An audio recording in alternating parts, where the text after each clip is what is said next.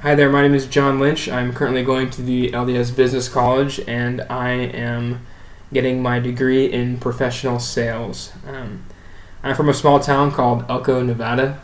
If you've ever driven through California, you probably passed by Elko, stopped at a gas station. I'm a very passionate person. There's three things that I'm most passionate about. That is my career. I'm passionate about my family and my relationships, and I'm also passionate about my beliefs.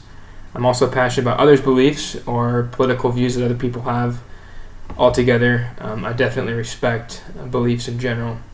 I like being outdoors. I like having fun with my family, with my friends, and it brings me joy just to be outside and be soaking up the sun, or even if it's snowing, getting through the brisk winter here in Utah.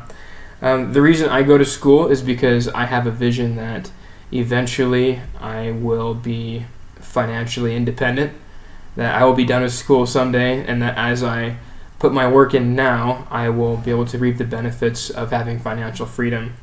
Not only do I have a vision of having financial freedom, but I also have a goal and a vision to be able to provide for a family where my family can come to my home and they can feel the spirit, and that anyone else who comes to the house, that they can feel welcome as well.